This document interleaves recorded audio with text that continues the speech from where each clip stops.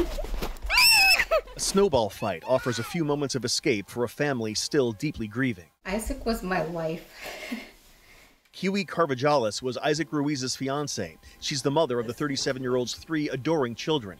3 children now without a dad because a gunman took him away. And he was stolen from us. It was last May 15th, a sunny spring day here at Bellingham's Lake Padden Park.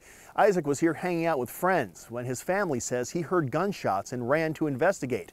That's when he was shot and killed. It just like it wasn't true. It can't be true. Not Isaac. Not Isaac. Details surrounding the shooting are sparse, but the family doesn't think Isaac was targeted. Police believe there are witnesses to the killing who haven't come forward. Isaac's family pleads with anyone who was at Lake Padden last May 15th to come forward. Even a random photograph or video could have important information that can help this family heal. The pain that I feel today is just as raw as the day it happened. It's the same for everyone, especially the kids. They're just not the same since their dad died, especially the little one. For the first 4 months, I listened to my daughter ask me when she was gonna be able to go to heaven because she wanted to see her dad.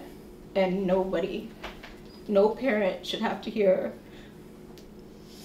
their 5 or 6-year-old say that. His words are... For now, Kiwi finds comfort in the last words she ever received from Isaac just before he was killed at the park, always thinking about his family. Well, I found a cool spot where we can bring the Rugrats.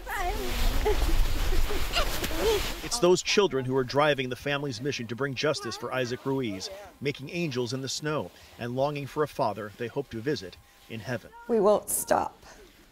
We won't stop. None of us. Eric Wilkinson, King 5 News.